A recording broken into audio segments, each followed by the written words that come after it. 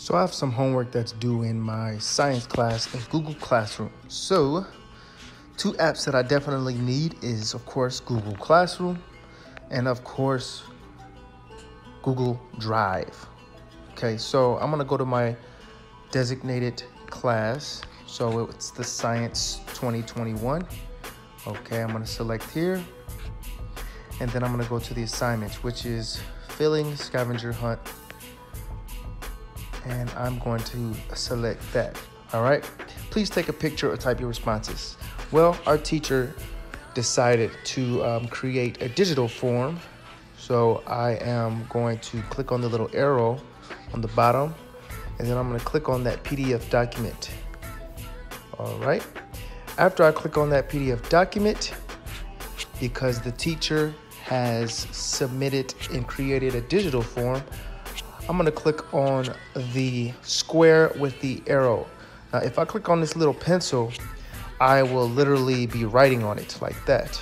So you can, if you have a tablet, and that's my baby girl, or you can click on the square with the arrow on the top right-hand corner, and it'll take me directly to my Google Drive account. Now on the bottom, it says fill out form.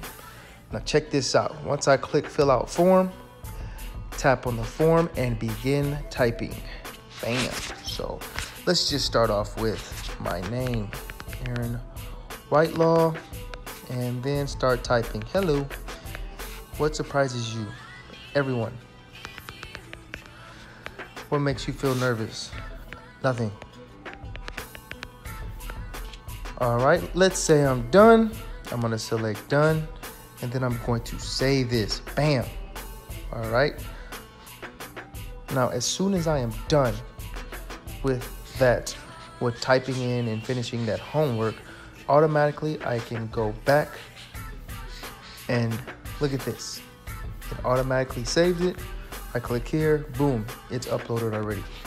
So now if I want, I can add a private comment, or I can just go ahead and turn it in. So I'm just gonna select turn it in. Attachment will be submitted. Turn in. Boom. Done. Any questions? Email me at aaron.whitelaw@pscisd.us.